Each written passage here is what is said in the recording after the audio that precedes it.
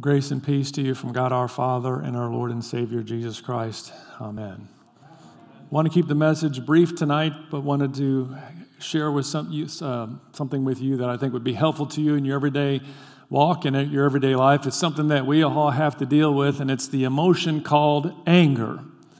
Now, I'm sure nobody came in here angry and upset tonight over anything, right?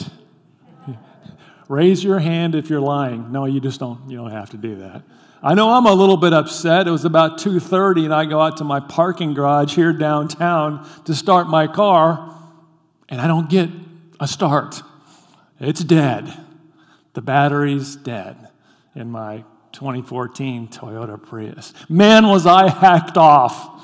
I couldn't get to work and so had to find another way to get to church tonight.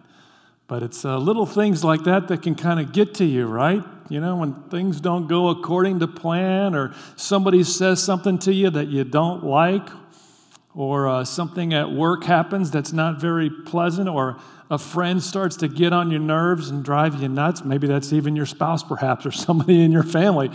Stop looking at each other's spouses, okay? We get upset about all kinds of things, don't we? I mean, things just seem to get to us, and with all the craziness going on in our society and our world and our culture, man, people are just going off on each other, it seems like.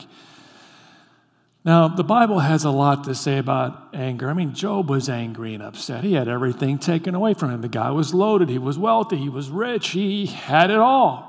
And then Satan comes cruising along one day and decides to have a little dialogue and conversation with God and says, I bet if I roughed him up a little bit, bet if I gave him a hard time, he might just disown you.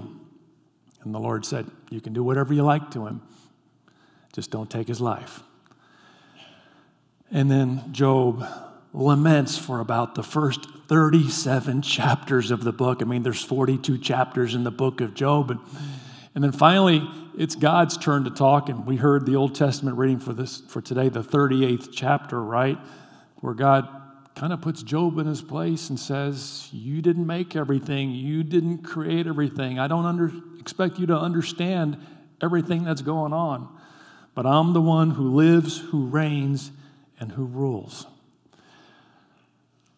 God even got upset as well. In fact, it says in the book of Exodus, I believe it's chapter 32, the Israelites, can you believe this? They weren't obeying God and doing what God wanted them to do, so God got a little bit upset with them, and he says in chapter 32, verse 9, this is the whole golden calf incident. I have seen these people, the Lord said to Moses, and they are a stiff-necked people. Now leave me alone so that my anger may burn against them and that I may destroy them. Then I will make you into a great nation. The anger of the Lord appears all over the scriptures. I mean, even Jesus got upset too with the merchants, and he turned over the tables and he had a few words for the Jewish Sadducees and Pharisees that time when he called them whitewashed walls or tombstones. He had a few choice words for them too. But God's anger, you see, is righteous anger. It's an anger that doesn't sin. Whereas, because of our sin nature, most of the anger that we have, a lot of theologians would say, is not very justifiable. But I want to take the word anger and turn it into an acronym tonight. So if you get a pen or a pencil handy, you want to take notes, because I know you're going to forget a sermon, because most people only remember 10% or less of any message or lecture or presentation given to them.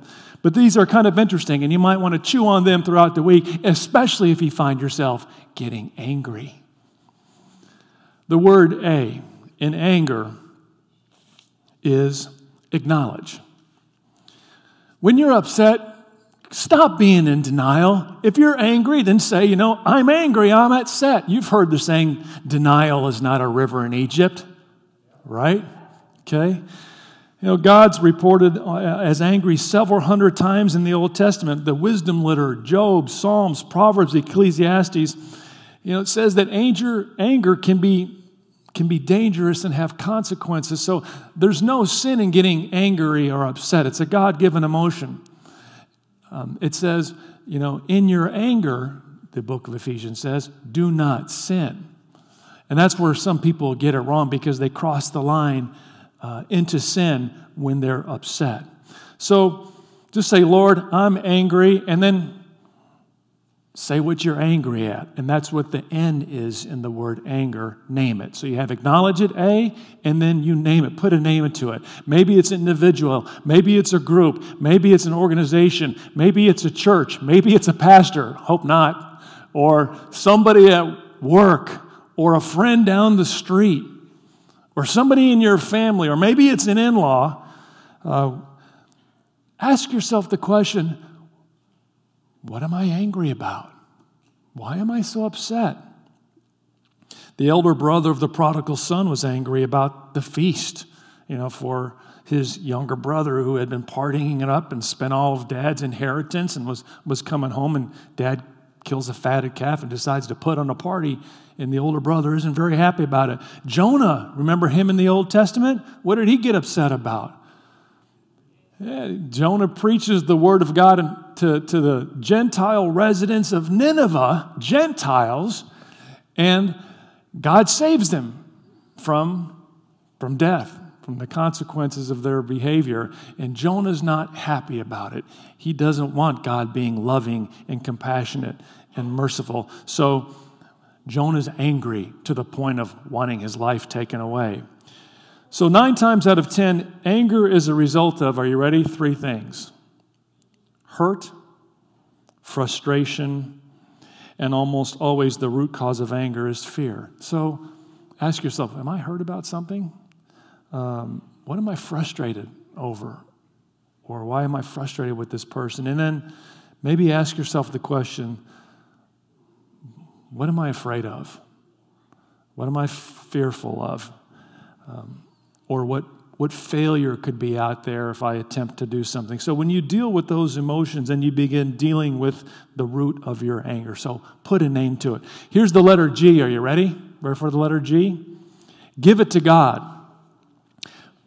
How about this? Pray instead of pout. I don't know about you, but I'm a pretty good pouter.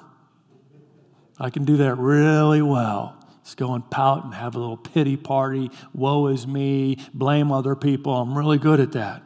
Ephesians 4, verse 26 says, I mentioned earlier, in your anger, don't sin. Don't give the devil a foothold, it goes on to say in that same chapter, Ephesians chapter 4. Maybe you've heard the expression, anger or forgiveness unforgiveness is the poison we drink, thinking that it's going to kill somebody else, when really what it really does is it kills us. So give it to God, your anger. Here's E. Express it in healthy ways. It's okay to vent. We all need to vent sometimes, right? I know I need to vent on occasion too. Proverbs 29, verse 11, if you're looking for a scripture verse, says, a fool gives full vent to his anger. And we've all gone off, and we've done that before, haven't we? We've all gone off on people, on situations, on things, on groups. We've lost control of the situation. There's definitely different levels of anger. You can have rage, you can have mild anger, out of control anger. Some anger really escalates, and then you see a lot of violence taking place in homes and between people, and even we see it today in society as well. Express it in healthy ways, not explosive. Focus on the hurt, the frustration, and the fear. Relax and try to keep the anxiety as low as possible. Anger's an energy, and it can be used for good, or it can be used for bad or destruction. You can blow people out of the water, or you can be careful, but still get your message across. R is remove it. Ephesians chapter 4, verse 31 says, get rid of anger. And the way that you do that is by pulling up the anger weed. It could be a grudge. It could be bitterness. It could be resentfulness. It could be unforgiveness. But the way to deal with removing it is by asking God to take it away and then granting forgiveness to the person or thing that you're angry over. Because without forgiveness, we'll just replay or we'll meditate on the same event over and over again, and that whole psychological state of anger just keeps coming back. You almost have to re-up and say, I've decided to forgive that person. I've decided to forgive that group, and I'm not going to get angry about it again. Sometimes we have to do that with ourselves. Psalm 103 verse 8 says that God is slow to anger and abounding in love and compassion. So the tools that we need to be abounding in love and compassion and slow to anger are the tools that God gives us, His Word and sacraments. We realize that He has every right to be angry, in fact, wrathful over us because of our sin, yet He shows love and compassion instead. James 1:19 gives us some really good advice, and I'm just about done. Be quick to listen, slow to speak, and slow to get angry. That's one quick and two slows, okay? Quick to listen, slow to speak, and slow to get angry. Thank goodness that God took out the full vent of His anger and His wrath on Jesus so that you and I don't have to experience that at all. It all went on Jesus Christ. He was our substitute. He took our place.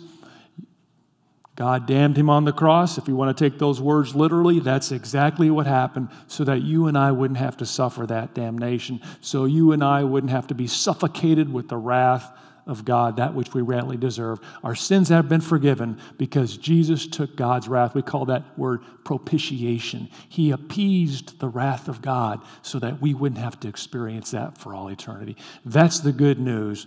That's the hope that we live in. That's the joy that we live in. And that's the word that we want to tell others about. So remember, when it comes to your anger, A, acknowledge it. N, name it. G, give it to God. E, express it in healthy ways. R, remove it. And remember that God's anger has been removed from you and from me because Jesus took it all on for us. His love to you now and forever. Amen.